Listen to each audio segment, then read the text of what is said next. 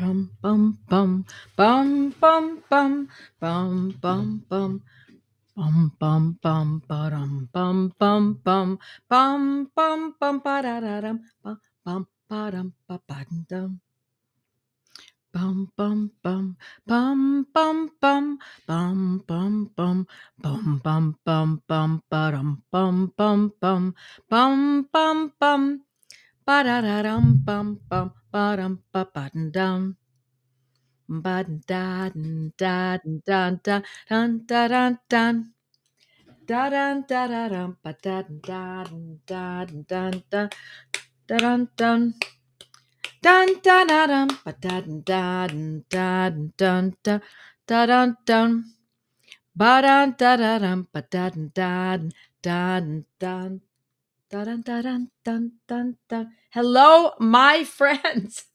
Hello, my mighties. Hello, my Facebook Live friends. I need to get my Facebook Live feed up so that I can see what you are saying. Let's just see if we can get this going here. Boost a post, maybe. Here we go. There we are. There we are. Hello from Mississippi. Happy spring. Hi from Colorado. Can you all hear me? You can see me, I know, but can you hear me?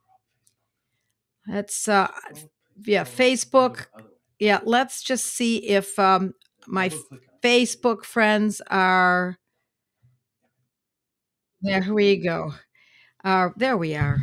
My Facebook friends are all here. Hello from Gold Coast. Howdy from Texas. Good evening, my friends. So great to see you. For those of you who are new here, my name is Joette Calabrese. And every Monday at 8 o'clock Eastern time, we do one thing and one thing only, and that is we study homeopathy. I teach you what I know. I hope it augments what you know. I hope that you also share and you pass on the good word of homeopathy. For those of you who already know me, hello, my friends. It's wonderful to see you all.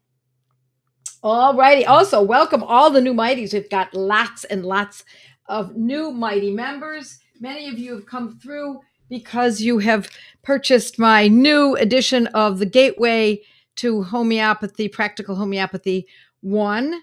Brand new, just come out. It has just come out. And now what's coming with this is your a trial period or some involvement in our membership of Mighty members. So welcome all my new members. It's wonderful to see you.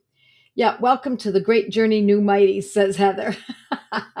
Yeah, the old people are welcoming the new. Thank you for doing that. It's great to see. So tonight we're going to talk about something that I'm going to tell you. I'm going to be honest with you up front. I mean, you already know this. For those of you who've been following, I am not a medical doctor. I'm a lay homeopath, which means that I've been using homeopathy for my family and myself for many years, but then went into, after studying and going to school, homeopathy school, for many years, I then decided to open a practice, and I've had an extremely busy practice. At one point, until recently, I was overseeing about 50 cases per day.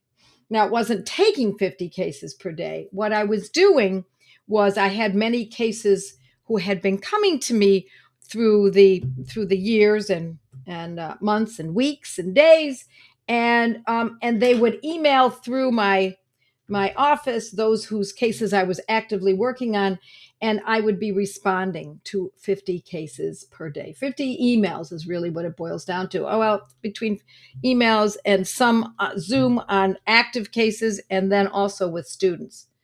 So it gives me a unique perspective.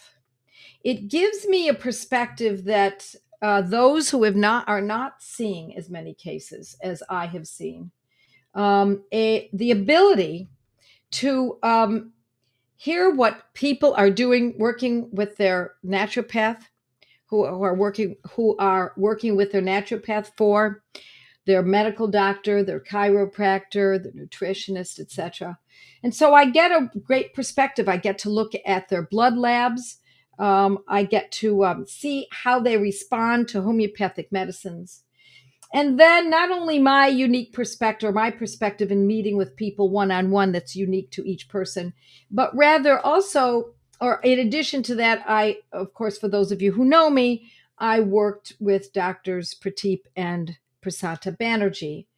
And I worked with them over, not consecutively, but 8 years. I went back and forth to Calcutta and worked at the Prasanta Banerjee Homeopathic Research Foundation. And each time I sat side by side with the two great doctors or their senior doctors for a couple of months at a time, each time that I did that. So I was able to observe and record about 8,000 cases. And so a myriad of conditions. It really was a good representation of human suffering. And so each time I would come back home in the US, I would get all those cases and collate them, organize them according to the conditions so that I could make sense of them and then teach. So I saw a great deal. And now that I'm in my 70s, I have seen a lot.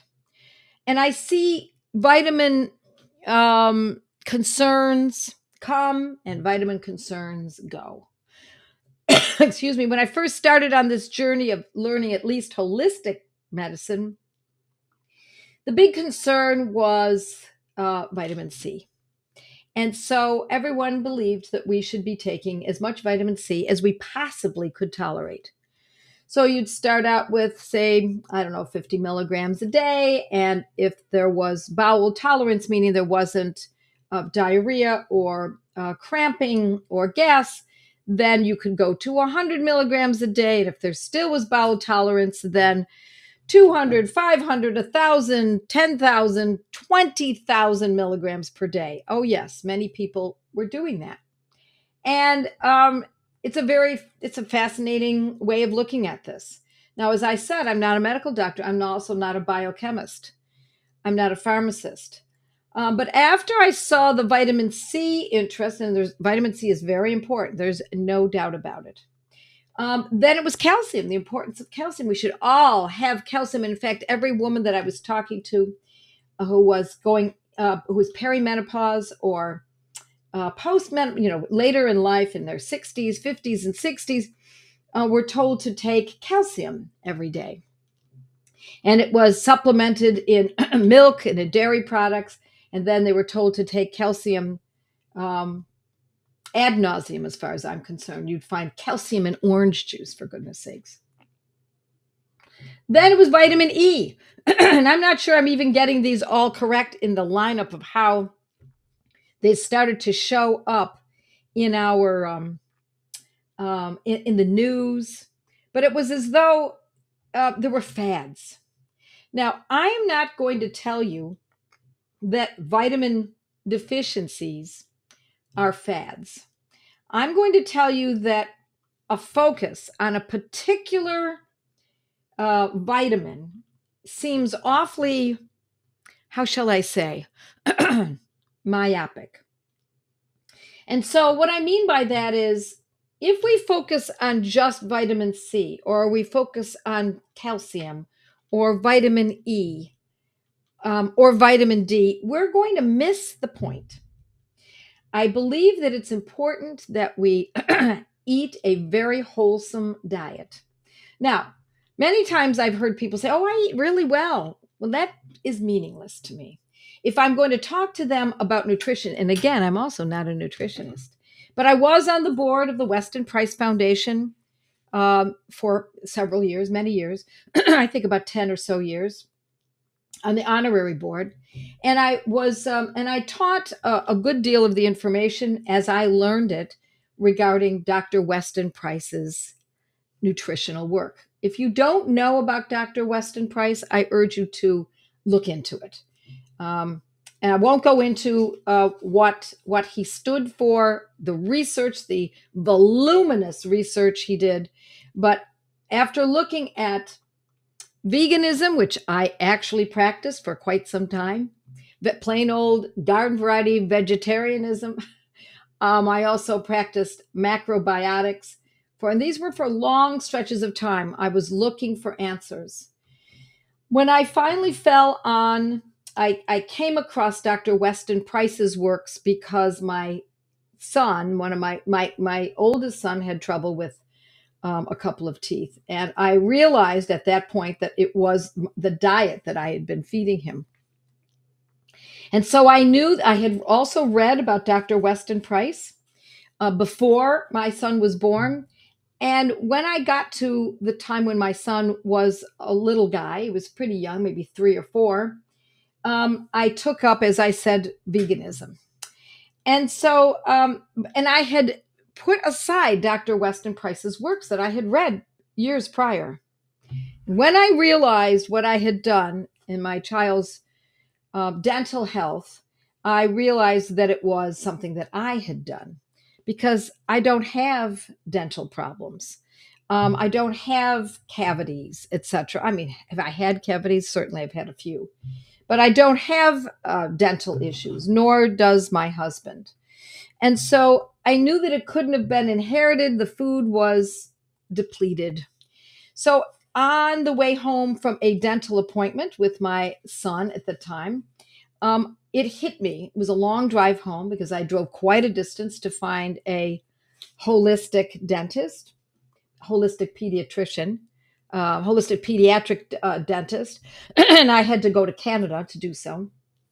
So on the way home with my little guy in the back seat, it hit me that he needed to be eating foods that were different than what I had been giving him.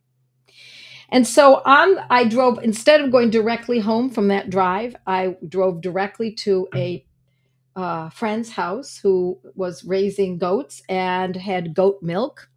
And I went directly to her home and started to buy goat milk, raw goat milk. And I started to make my own cheese and my own yogurt and started to add butter. It was in one fell swoop. I went from vegan to bam, right into Weston Price.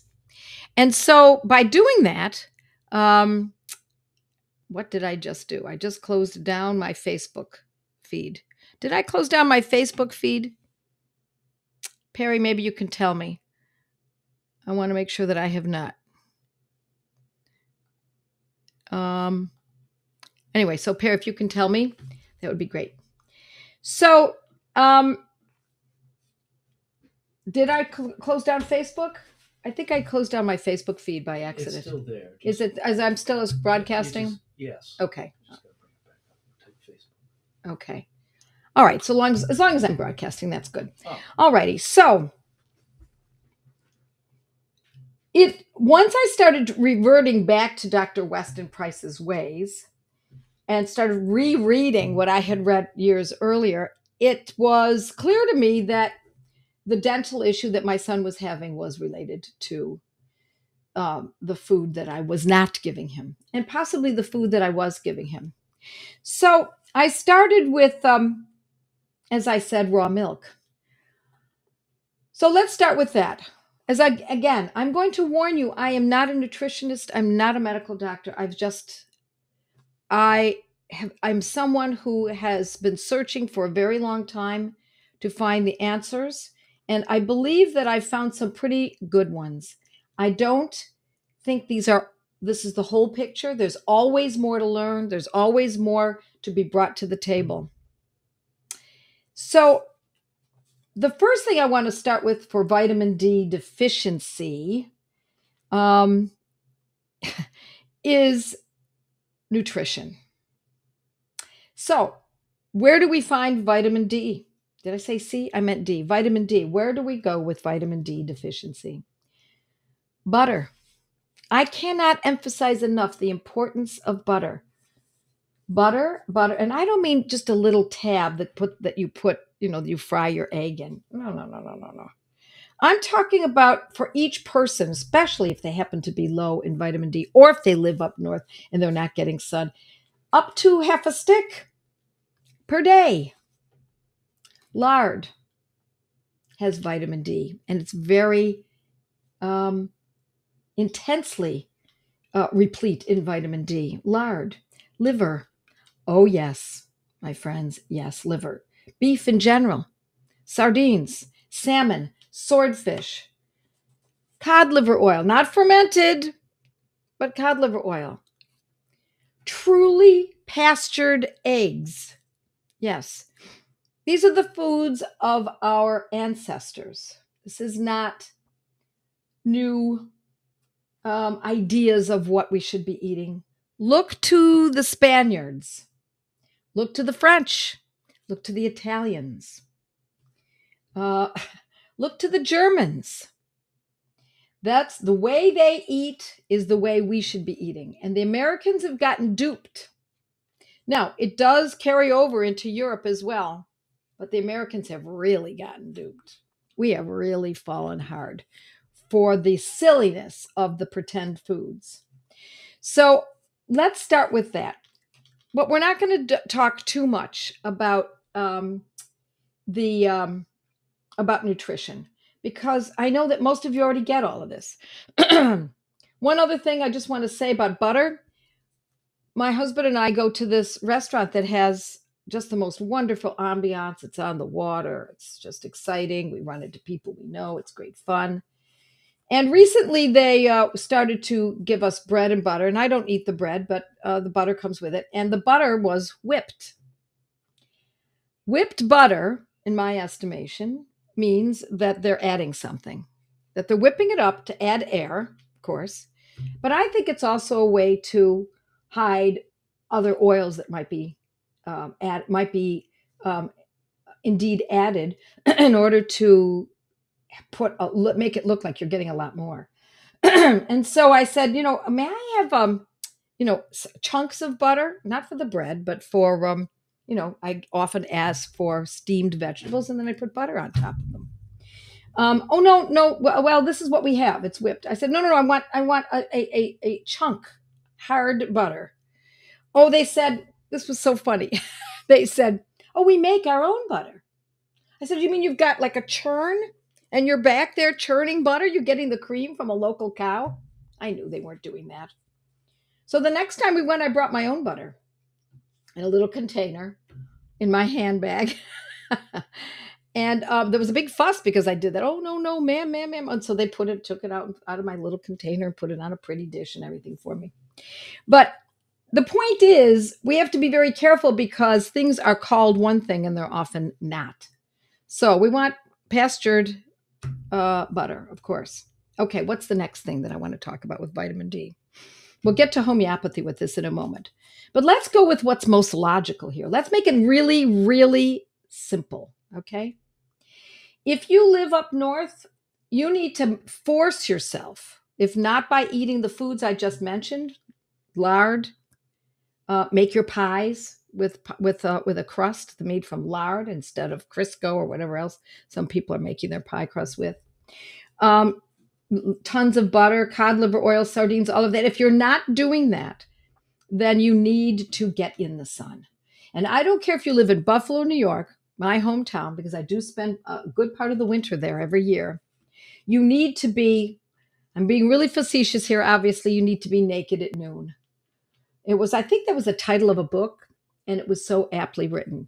Without chemical sunscreen. How do I make this clear? Without sunscreen. No sunscreen. Without sunscreen. And at noon, yes. We need the sun.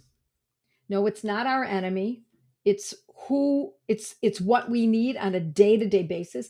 If it means that you have to be outside and it's freezing cold, at least open up your scarf, your jacket, get the sun on your face while you're opening up your mail and sit there for at least 30 minutes daily, absolutely daily. And then go in and make a pie with the crust made from lard or tallow and butter, etc.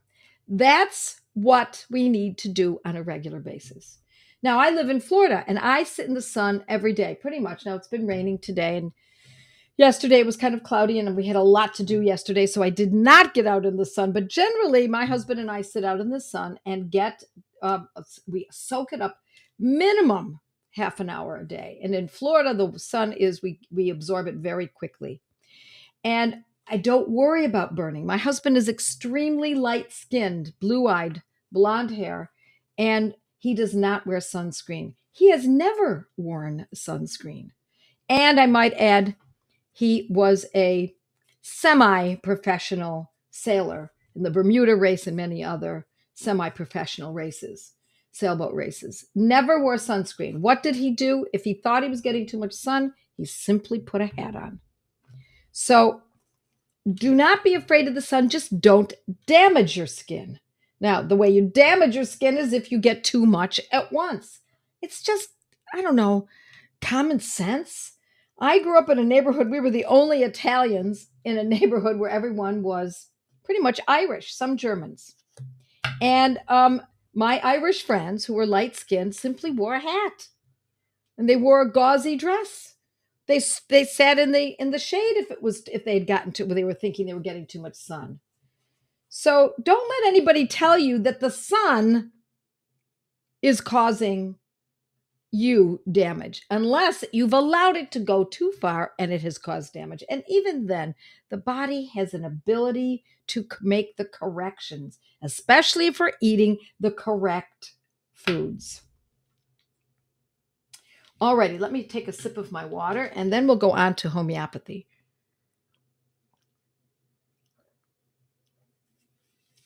Alrighty. By the way, let's talk about the sun one more time. Burn too easily? Does one burn too easily? The remedy SOL, S-O-L, 30 or 200 can be used. If you know you're going to be out in the sun and you're one of those people who are extremely light-skinned and it is the first time going out and now they're going to Florida or the Bahamas or something and they're afraid they're going to get burned even though they're careful, SOL, S-O-L. And it is an excellent medicine. I've used it many times.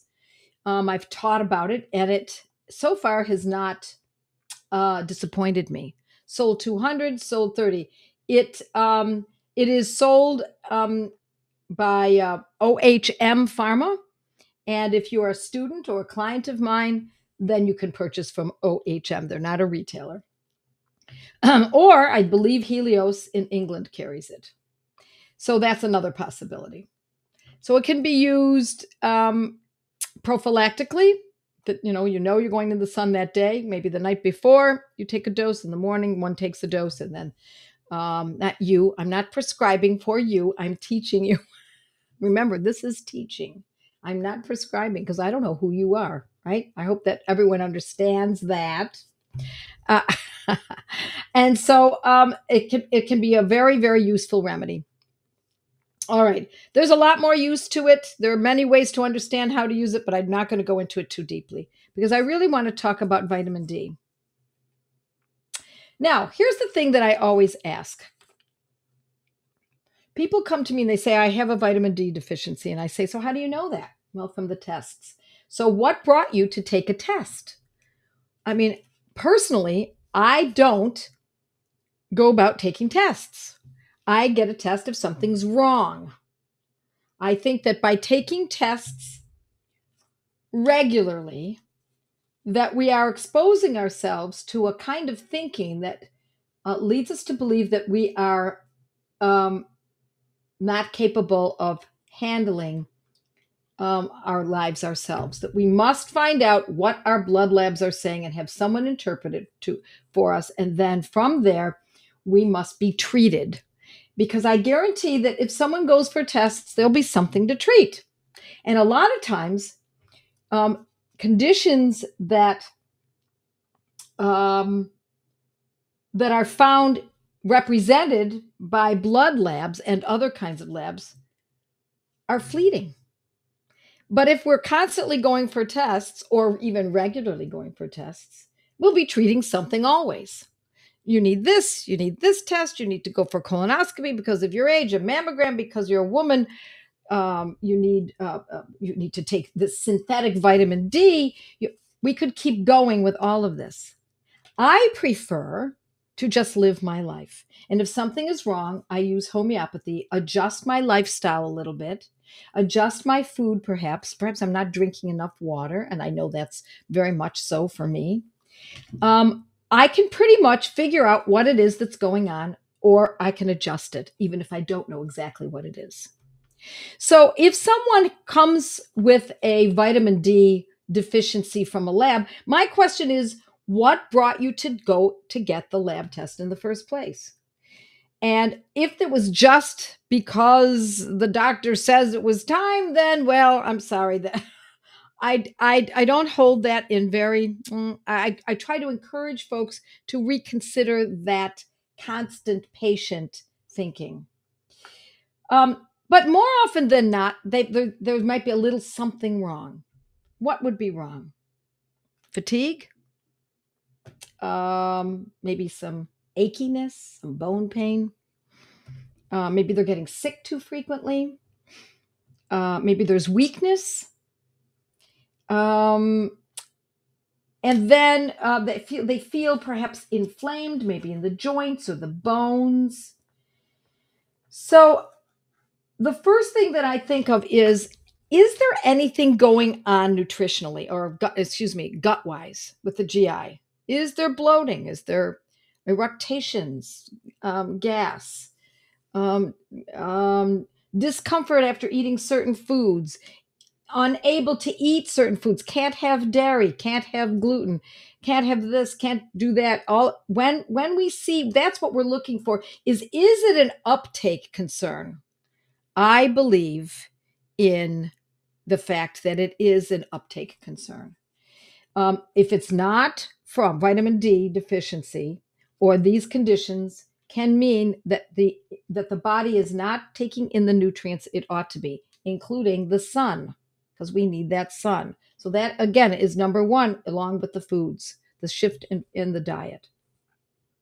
So there are conditions, these are conditions that I'm describing where the nutrients are not properly absorbed. There could be Crohn's, it could be celiac, it could be arthritis, it could be just chronic fatigue, it could simply inflammation, sleep disturbances, getting sick too frequently, getting colds, and et cetera, all of that.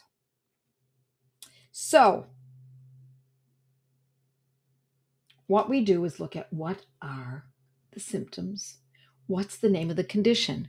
We're not saying that this is a vitamin D deficiency condition.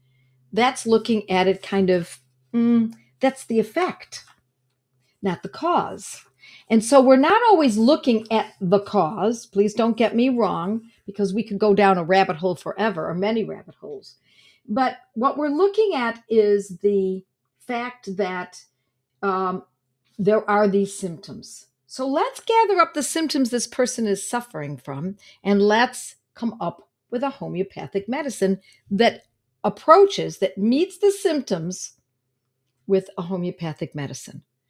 And one of the great medicines for that, there are many medicines that we could consider here, my friends, but one of the great medicines for that is a simple little cell salt called calc phos, Calcarea phosphoricum.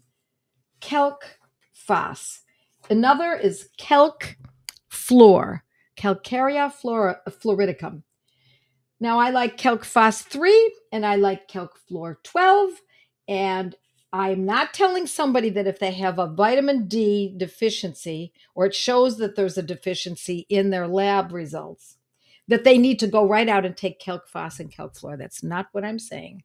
What I'm saying is that you open up, you look at the conditions that the person is suffering, see if it matches calc phos in the materia medica, see if it matches the calc fluor in the materia medica, and if they match, now you've got a potential solution. And you may find that the energy starts to improve, the sleep is more restful, the fatigue is, the energy is restored, the bone pain is washes away, the weakness is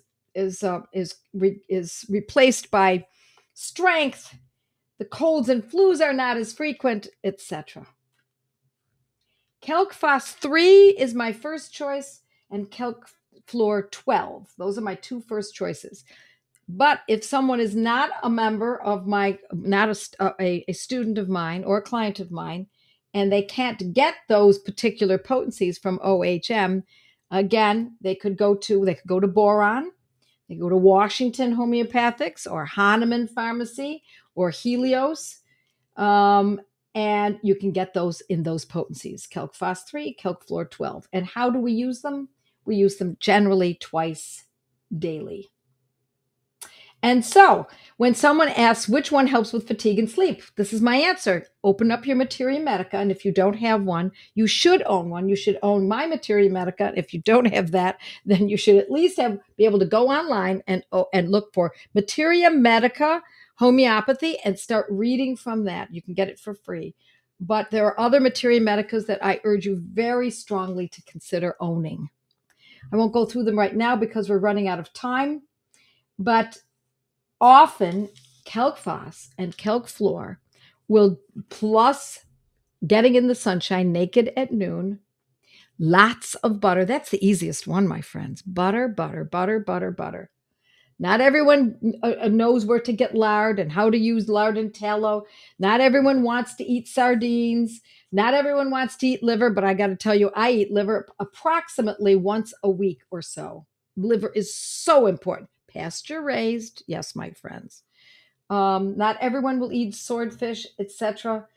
So butter is the easiest way to get these foods. Pasture raised eggs, very easy. You can turn vitamin D deficiency around in very short order by having eggs fried in butter every day, every morning, and then a couple hours later at noon, sitting out in the sun. You bet. That alone can take care of most, not all, most vitamin D deficiencies in my experience as a practitioner for these 36 years. And so with that, my friends, I so look forward to seeing you next time. And lots of butter, says Leah. You bet. Butter, butter, butter, butter. Eggs. Yes, I know eggs are expensive. You got to do what it takes, or get chickens. I understand they're expensive. You just got to do what it takes. So God bless you all. Mwah. See you next week. I hope this helps you. Bye now.